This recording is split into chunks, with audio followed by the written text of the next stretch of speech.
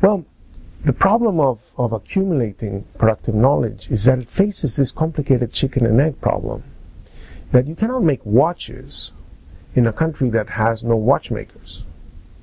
But you don't want to become a watchmaker in a country that doesn't make watches. And even if you wanted to become a watchmaker, who would you learn from? If the country is not making something, the knowledge of making that something is not in the country. So you are not going to be trained while you work in learning how to do these things. That is what slows down the process. And the trick of development strategies is to find paths where this chicken and egg problem is more easily addressed, and collaborations where these chicken and egg problems are more easily solved.